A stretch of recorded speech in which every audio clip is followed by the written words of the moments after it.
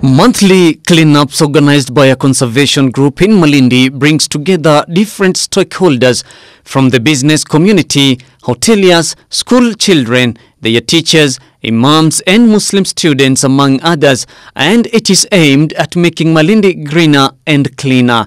Kenya Wildlife Service officials who were part of the cleanup team in Malindi along the shores of Indian Ocean were called to witness the dead turtle and confirmed it was the Hawksbill turtle that is suspected to have died after reportedly consuming plastic waste along the shores. This is Hawksbill turtle. It has been washed away by water. It seems to be killed by plastics. That's why we clean the beach always. Lakini since tumefanya these organizations tofauti na kutokana na ushirikiano wa PWAM, imekuwa ni mzuri sana kwamba kila mwezi tunafanya usafi mara moja. Speaking at the scene where it was found, the conservationists said normally turtles eat the white plastics, thinking it's jellyfish, and end up developing complications that lead to death.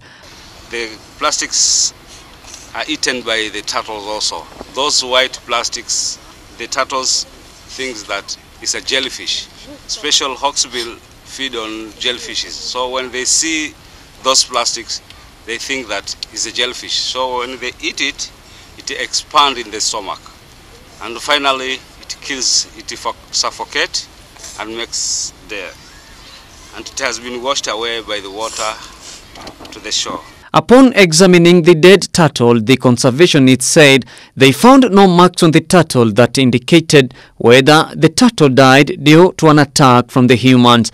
They said it is important for everyone visiting the beaches to keep plastic in a safe place so as to save endangered species. There are no marks to show that the turtle has been killed by a person. And mostly it might be a natural death or the plastics.